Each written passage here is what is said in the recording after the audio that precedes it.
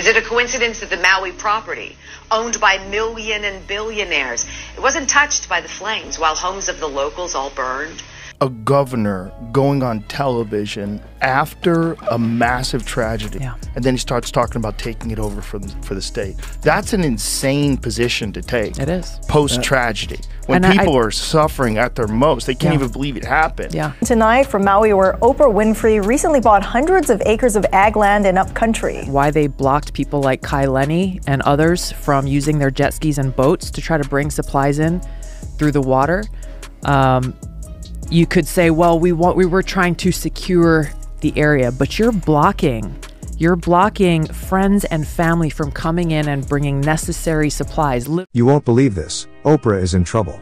More heat has been thrown at Oprah and her billionaire friends for what happened to Maui Island. Firstly, the lack of media coverage brought so many questions to the people, but what made it worse was the lack of attention the people of Maui received from the government. Not only did the officials ignore them, they tried to stop well-wishers from helping and taking in necessities. Which is sad and inhuman if you were to ask me. It's quite funny that billions of dollars have been spent on Ukraine while people are suffering in the USA. Not long ago, Candace Owens went off on the government for prioritizing Ukrainian people over their own. Whether you like her or not, Candace made a lot of sense. A lot of things don't add up, and the fire looks like it was planned. Even Elon Musk suggested the people responsible should be prosecuted. Matt Walsh also called for the people responsible to be arrested and imprisoned. This is what he said. Just to review, the local government in Maui didn't use the sirens to alert residents to the fire, didn't allow access to water to put out the fire, and blocked the only exits out of town.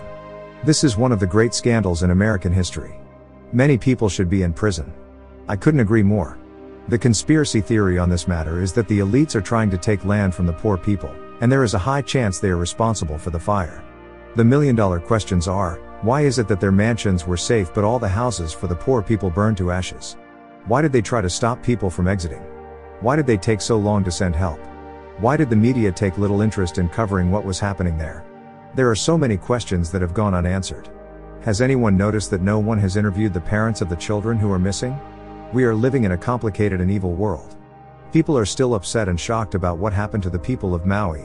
Unfortunately, Oprah and The Rock made it worse by insulting them. That campaign was nothing but theft and mockery.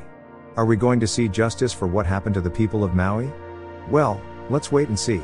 I was watching the Republican debates, and they're sitting here trying to make me cry for people in Ukraine. Are you kidding me? Are you kidding me? Have you looked around America yet? Do you really think that this is what the people at home are going to respond to, perpetually telling them that they have to care about another nation more than their own backyards, that they should be caring more about what's happening in Ukraine, and Chris Christie trying to pitch it, and Pence trying to pitch it, and Nikki Haley, we need to be the police officers of the world when we can't even police her. We can do both. No, we obviously can't.